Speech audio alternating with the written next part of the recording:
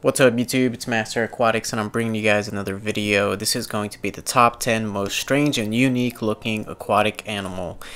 First one that we have here is the leafy sea dragon. The leafy sea dragon is a marine species. It's native to Australia. It is called the leafy sea dragon because it mimics leaf-like body structures, which enables it to camouflage very well from potential predators. The next one that we have here is the weedy sea dragon. It's a different species of seahorse. This seahorse is very slow moving and heavily dependent on their camouflage to survive. They feed mainly on plankton and small crabs. The next fish that we have here is the golden scorpion fish. These fish are strange looking but popular in the fish keeping hobby. This is one of the few varieties of a scorpion fish. There are many different kinds. They are all venomous and they live in salt water. Many of them have camouflage to help them blend in with coral and other marine surroundings. These fish are bottom dwellers and they feed on small fish and crabs. Stonefish and lionfish are part of the scorpion fish family. These fish are found all over, but they can mainly be found in the Indo-Pacific region. Alright, so the next odd animal that we have here on the list is a diamondback stingray.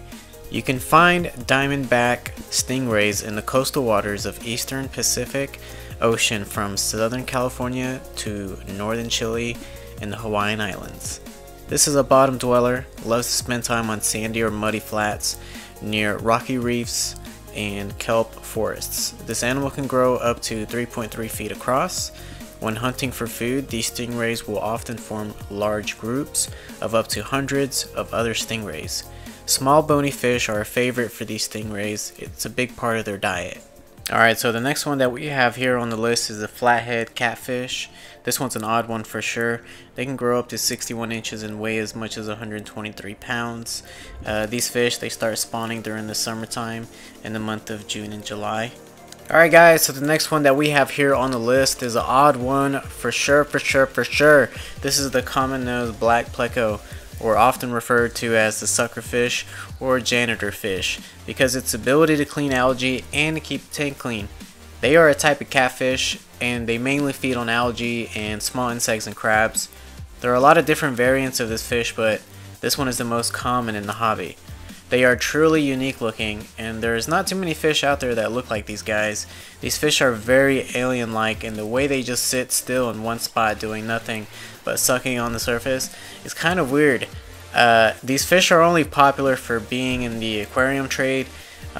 It's not recommended to cook and eat these guys. They are not edible at all, and a lot of people say they're not really tasty, so don't catch and cook these guys. Check out these creepy crawlies. So this is called a fire eel. Although they call them fire eels, they're not really eels. It's not a true eel, but a fish that looks like an eel. These creatures are native to Southeast Asia, and they're very popular with aquarists. You can recognize the fire eel from its specific red stripes and spots on its body. They love hiding and burrowing themselves in the mud floor or hiding in tubes. They love to snack on small insects, worms, crustaceans, smaller fish, and plant matter. They are a omnivore type fish. If you plan on keeping these fish, just know that you cannot keep these with other eels as they get aggressive with each other. It's highly suggested to keep them in their own separate tank or keep them in a community tank with similar size fish, just to avoid putting it in with a too aggressive cichlid. Also, make sure to have a soft substrate, as these fish love to spend most of their time underneath the substrate. They are nocturnal and they are very active at night. It is common for these fish to not eat in an aquarium the first few days or weeks. They need to get used to your feeding schedule. Also, try not to overfeed. These fish are also very sensitive to medication, so be careful when dosing. Alright, next fish that we have on the list is the clown ghost knife. This fish is very strange and alien-like, similar to the ghost knife fish, but this one is silver. It is native to Cambodia, Laos, Thailand, and Vietnam. It is considered an invasive species. This fish is also referred to as the clown featherback. This fish can grow quite large, up to 11 pounds and 3 feet long. These fish are nocturnal and they prefer to feed during nighttime. They love eating live foods. Pretty much anything that is small and will fit into its mouth, they will eat it. When they are young, they will school together and hang out near logs and plants for cover and security and safety. As they get older, they become loners and very territorial. They prefer temperature ranges from 75 to 85 degrees Fahrenheit. These fish are also cooked and served for human consumption in Thailand and other Southeast countries. Alright, next one that we got on the list is the brochure. These are nocturnal feeders. They love to eat insects and crustaceans as well as a lot of these other fish. These fish are not aggressive. As long as their tank mates are not small enough to fit into their mouth, then you're good, you're fine, and there shouldn't be an issue. These creatures can live up to 10 years. They can live for quite some time. Make sure to keep a tight lid on these guys as they will try to escape from the aquarium. They can also breathe outside of water for a short period of time. That is so cool. Alright, next fish that we have here on the list is the common gar. It's different than the alligator gar, but both are creepy looking. The common gar does not grow as big as the alligator gar. The alligator gar has been reported to grow up to 6 feet and weigh up to 100 pounds.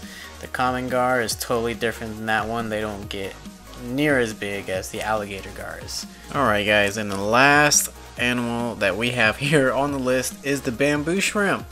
These are freshwater shrimp and they love to dig through substrate, and they're always on the prowl for food and scraps. They also molt to get bigger and they grow. They love climbing on wood and structures, and they mainly feed on muck and algae and debris on the substrate. And that's pretty much how they live. They live a regular normal shrimp life.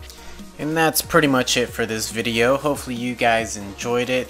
If you like this video, make sure to check out my other top 10 videos or my other top list videos. Check out the links in the description. You'll also see links to those videos in the annotation near the end of this video.